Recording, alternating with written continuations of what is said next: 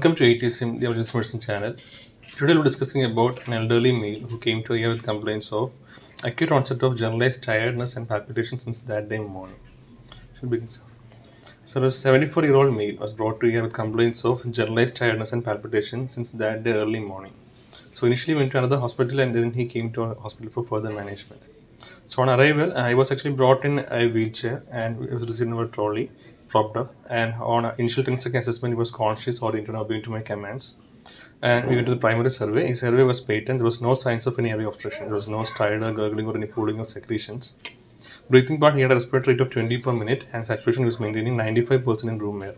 His chest was auscultation was clear with bilateral equal air entry. Circulatory part, his heart rate was 140 per minute, and blood pressure record was 130/80. And disability part, he had a full score of GCS with pupils equally reactive.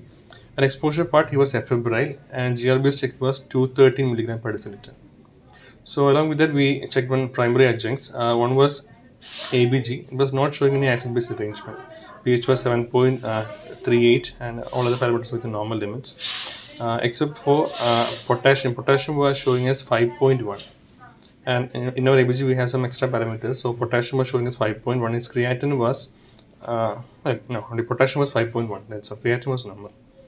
And we took an ECG. ECG was showing a wide complex tachycardia with a heart rate of 138. So this was our adjunct. And can you tell the causes for wide complex tachycardia?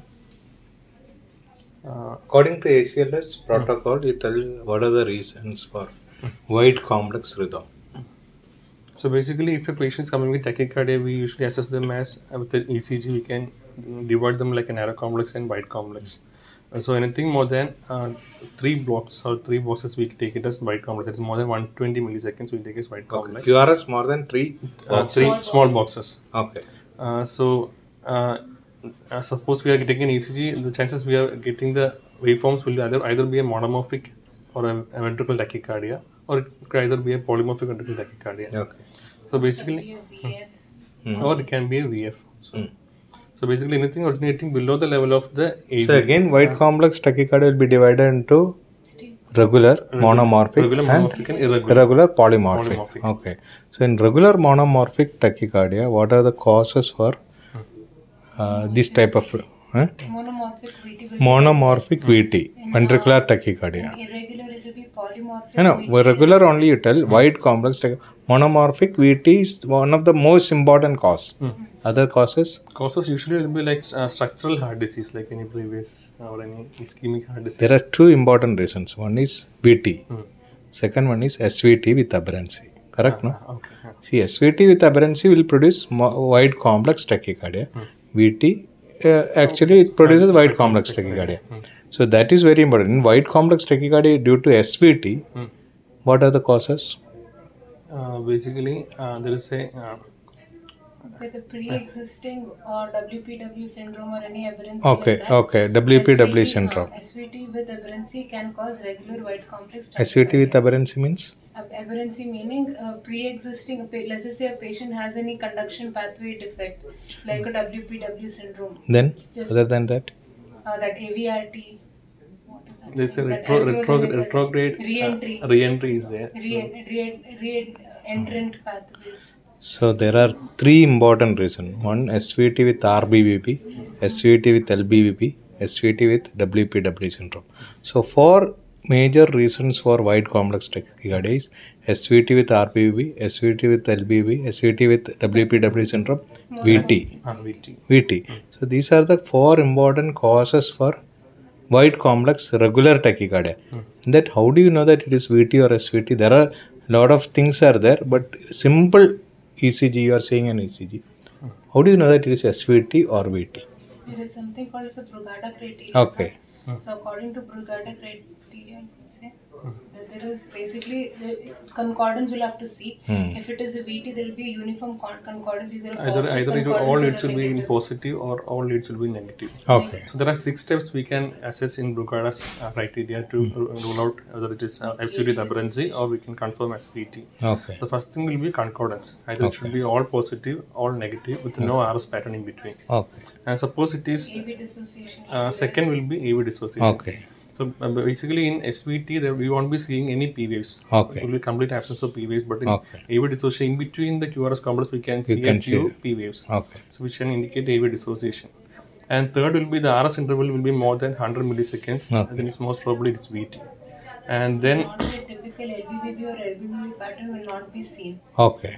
So generally in the RBBB or LBB pattern, you have the rabbit ear right appearance. ear. Okay. In the rabbit ear appearance in the usual RBB, the right side will be more predominant. More prominent. But in actual VT, the left side will be side will be predominant. So in that most important is if you follow the ECGs, like in SVT, ECG follows different, like some will be positive, some will be negative, like V1 will be negative, V2 will be negative, V3 will be partially positive, partially negative. That pattern will follow in SVT, whereas in VT, all leads will be either positive or negative. So that is the most easiest thing to make a diagnosis in emergency room. And if you know the previous ECG, like LBB is there, RBB is there, WPW syndrome is there, that also should be taken into consideration. Okay. So you think that this is a wide complex tachycardia due to VT? More VT. Okay. So once you see VT in ECG, what is the second thing? We have to consider the stability of the patient. So you have to see whether the patient is stable or unstable. Most of the doctors think that VT means always unstable. VT can be even stable or unstable. So as per AHA guidelines, we think about 5 things that we can consider the stability of the patient. One is any acute ischemic pain, chest pain, then any altered sensorium, then any signs of shock or any signs of heart failure, and also or any pulmonary signs. So basically, any of this is coming to be positive, we have to take the patient as unstable. Okay. And also hypotension. So chest pain, hypotension, altered sensorium, any signs of heart failure or any signs of shock, we can take the patient as unstable. And then the algorithm will go for synchronized cardioversion. Okay. Suppose The patient is unstable, go for shock. If the patient is stable only, you go for medical management. So in this patient, actually, even though he had a complaint of palpitation, vital wise he was stable. His BP wise he was maintaining. He doesn't have any chest discomfort. He doesn't have any features of heart failure. No, he was in shock. So we can take the patient as a stable VT. So we went with medical management. So medical management, the drug of choice is amiodarone. Okay. Amiodarone, we initially gave 150 milligram in D5 water. So again, if you know the rhythm properly, suppose you know that, so according to ACLS criteria, it is only amiodarone. Wide complex tachycardia, it is amiodarone. But if you know further, if you are a good ECG reader and you understood that it is LBBB with wide complex tachycardia, RBB with SVT, WPWV syndrome with SVT, then you can use any drug. But according to ACLS, a wide complex tachycardia, only amiodarone is the choice, because that is designed for like that. A general doctor who doesn't know all these like rhythms, amiodarone is a very good drug. But suppose you know that it is SVT with LBVP, then you can use your other drugs like diltiazem, verapamil, whatever it is. Okay. And why in wide complex tachycardia we don't means general doctors, they don't prefer diltiazem or verapamil? Why? What is the reason? Because of WPW syndrome. If unknowingly, if you give diltiazem or verapamil in a particular type of WPW syndrome, what would happen? It is a calcium channel blockage. Can it prolong QTs? No. See, what is WPW syndrome? It's an accessory pathway. And produced and tachycardia is produced. If you use beta blocker or diltiazem, what will happen to the regular pathway? Regular pathway will be completely blocked. Then only pathway available is the accessory pathway. So the tachycardia is going to increase. That is one more reason to select amiodarone. Okay. So unknowingly, if you give a diltiazem or verapamil in a wide complex tachycardia, unfortunately, if it is SVT with WPW syndrome, the problem is going to increase. That's why in ACLS protocol, whatever may be rhythm, you are going to give only amiodarone. But if you know very well that this ECG shows an LBB with wide complex tachycardia, you can definitely go for diltiazem, verapamil, whatever it is. Okay. So that doubts many doctors are having, because why even in LBB with tachycardia, why we are using amiodarone? That is only for a general population. ACLS is designed for general doctors. Okay. So basically, this patient, we initially went with amiodarone. Amiodarone 150 milligram was given in D5 100 ml over 10 minutes. But even after the first dose, actually his tachycardia persisted. Okay. So a second dose was also given. And following that, actually we got sinus rhythm. And following that, we started on infusion. 1 mg per minute infusion was started for the next 6 hours. But after starting the infusion, there were any reoccurrences of tachycardia. So he was hemodynamically stable. And after that, but the thing is, after about 2 hours, he started developing some breathing difficulty, and some crepitations were also found on auscultation. So later, he had to be put on NIV because he was on an early stage of pulmonary edema. So that was one complication that we observed after 2 hours of starting the infusion. Okay. But other than that, he was otherwise stable, and about 6 hours later, actually his rhythm reverted to his sinus rhythm, and he's currently undergoing observation in the CCU. Okay. So basically, if a patient is coming with tachycardia, we take an ECG. Whether ECG can show either a narrow complex or a wide complex tachycardia. A narrow complex can be anything of SV in this thing. Supraventricular tachycardia can be an AF, flutter. Narrow complex, how do you divide? How will you divide? Again, regular and Again, regular and irregular. Irregular most probably will be like an AF, atrial fibrillation. And Or multifocal atrial tachycardia, Okay. And regular will be? Regular will be mostly sinus tachy. it could be Sinus sinus tachycardia. tachycardia or SVT. Okay. So actually SVT means regular narrow complex tachycardia is SVT. Okay. Then atrial flutter can also Atrial flutter, normally heart rate will not be very high. It can be high, but not very high like SVT 160, 140. We have never seen. No, in practice we very rarely see. Okay. And each of this one, whether it's a narrow complex or this wide complex, we again divide it as stable or unstable according to the criteria. And anything unstable, we go for this synchronized cardioversion. Suppose in this patient he was. How do you do synchronized cardioversion, and what all drugs you select? How do you manage the pain? Suppose this patient was unstable by any chance, we would have gone for a synchronized cardioversion.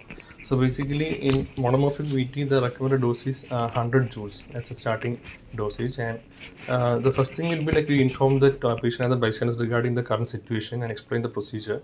And we take a oral and a written consent. So the procedure actually involves sedation, and also we give some analgesia, and also we give a small dose of shock, that is synchronized shock over the precordium. So once explaining the procedure, There are 2 types of defibrillators.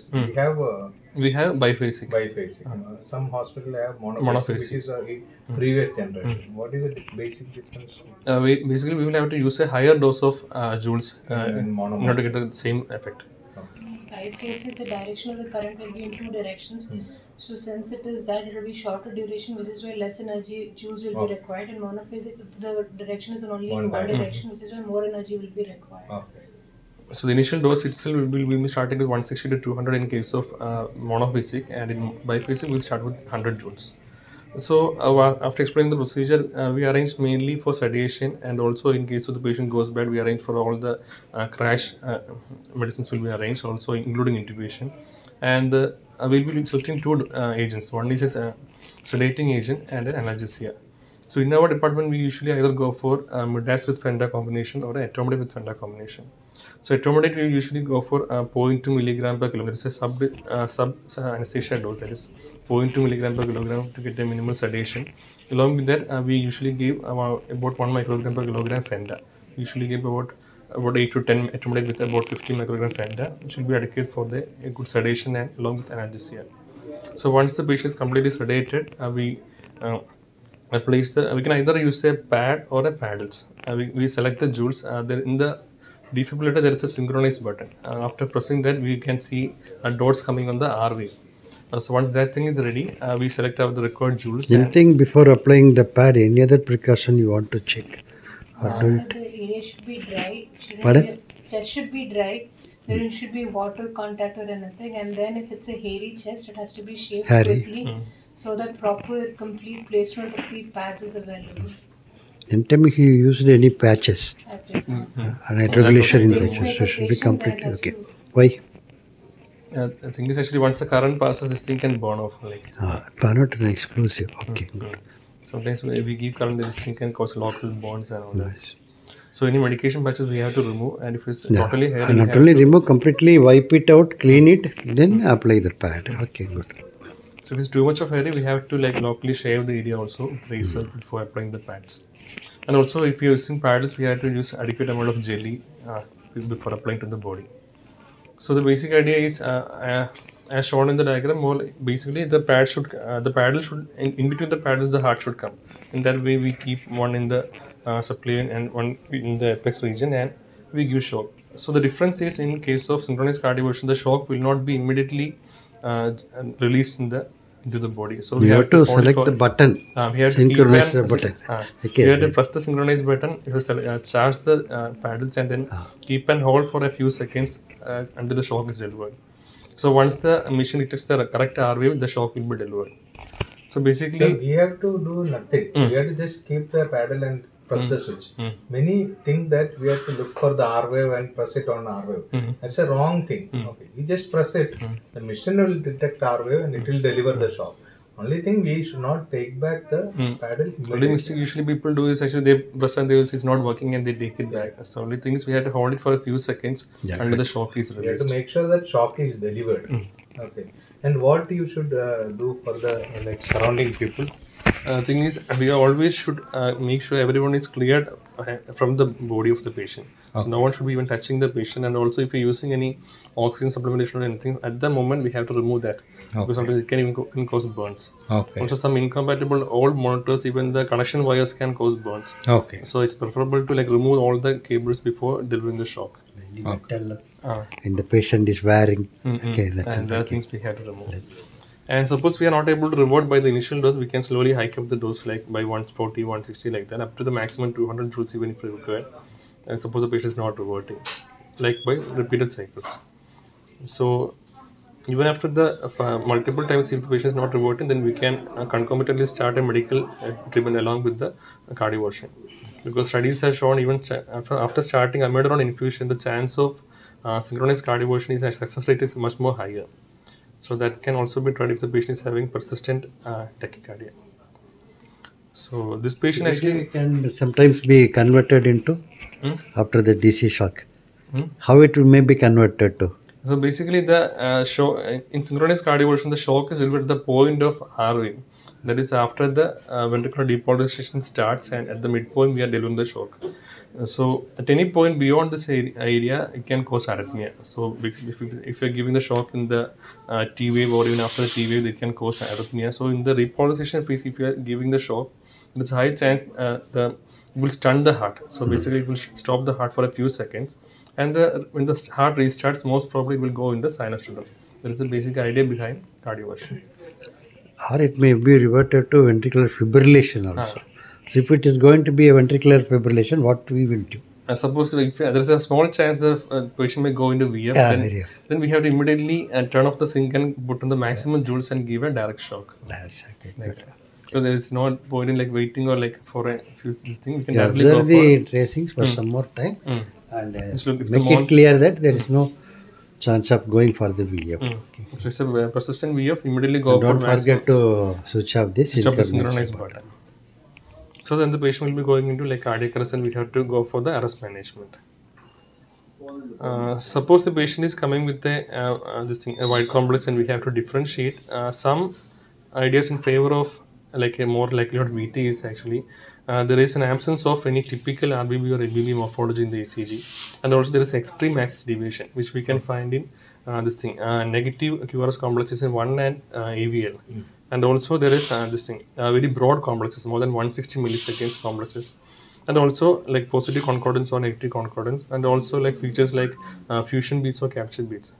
Capture beats means basically in the VT in between some sinus rhythm might capture between the beats, showing a normal sinus rhythm in between. And fusion beats basically means there is a fusion of the ventricular plus the sinus rhythm causing a mixed beat. So this whole features actually support in favor more in favor of a VT than an SVT with aberrancy.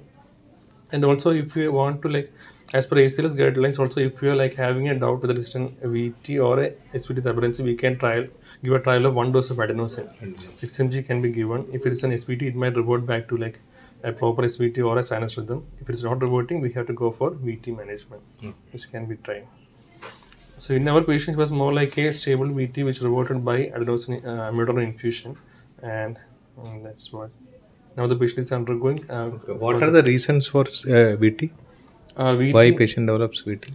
VT most usually have a sequelae of like an old ischemic heart disease, or maybe like a congenital structural heart disease or a previous You MI. see a lot of VTs in ICU and don't know what are the other reasons. Then Ischemic heart disease. dyslipidemia. Dyslipidemia is one of the most important cause. Then Structural heart disease, recent MI, okay. hypoxia. Okay. Then drug induced. Drug induced. Okay. Yeah. What are the reasons for Prolonged QTC. prolonged torsades buoyantis? What is torsades buoyantis? It is prolonged QTC. Then It is prolonged QTC can lead to torsades buoyantis. That is prolonged QTC syndrome leading to torsades. What is torsades buoyantis? it will be irregular waves with wide complex QRS. Basically, polymorphic VT, like picture. And It is not exactly. It is polymorphic PT only. But how do you describe it? It will be like wound around the Yeah. thread Okay. or It is something. twisting around the Twisting axis. That means some complexes will be on the upper part of the axis. That means it will be positive. Some will be negative. So the axis will be twisting. Okay. How do treatment different for magnesium sulfate is a drug of choice. magnesium sulfate? Then we give 2 gram magnesium sulfate over 2 minutes. That is Okay. a drug of choice for torsades. Okay. What is ill sustained VT and sustained VT? Sustained VT, ill-sustained means basically anything happening between less than 30 seconds. We call non-sustained or ill-sustained VT. Okay. Anything more than that, sustained VT. Okay. Single ventricular ectopic you might have seen. 2 ectopics coming in a row. What do you call it? By Gemini. 3? Trigemini. 3 is VT. 3 and more is VT. VT. Trigemini? Bigemini, trigemini, and more than 3 is More than, VT. more than 3 is Okay. If it is time, tell you that whether it is sustained or or not. ill-sustained. Okay. Okay. Regarding drug selection, what are the options you told? We can either go for midazolam with fentanyl, Fentanyl. or etomidate with fentanyl. Okay. Say, what are the advantages and disadvantages of the former and the latter combination? Which is an ideal one? Basically, if the patient is in like a borderline vitals, like patient is having 90-60 BP or something, we prefer to go for etomidate. The thing is actually it's a highly cardiac stable, and also it's very easy to revert the patient back also. Etomidate is such a quicker action or quicker onset of action, and also we can revert the patient back also very fast. But midazolam, it will take some time to act, and also the duration of action will be more compared to etomidate. Hypotension. And also patient, it can cause hypotension. So, what is the duration of action of etomidate? Etomidate maximum onset will be like in less than 1 minute, and duration will be around maximum will be around 45 minutes. 45 minutes. 20 to 45. Okay, what does it produce, etomidate? It You is say, does it produce a procedural sedation analgesia or anything no, else? it is not a sedating agent. It is an induction agent. What is an induction agent? It dissociates the this thing. Ketamine dissociates. Etomidate, any induction agent will knock down your consciousness. That is, you are making a conscious patient to an unconscious level. That means you are making a patient, the airway compromise may occur, suddenly the patient may vomit, aspirate, anything may happen. So this one, midazolam, will produce only sedation. You can minimize the dose and titrate the dose to the individual node, and then you can achieve the analgesia part from the fentanyl. Fentanyl. So these are all the things which are the procedures which are being needing only procedural sedation and analgesia, not an induction agent which will produce unconsciousness. Okay.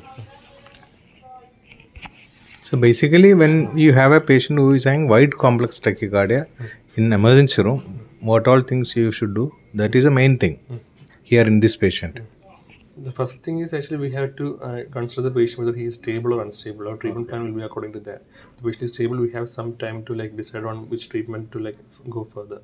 It all starts again with ABC. Okay, airway breathing. Patient, if at all patient has developed heart failure or anything, then airway has to be secured first. Aspiration has to be prevented and managed accordingly. Then for breathing, adequate oxygenation, ventilation has to be provided.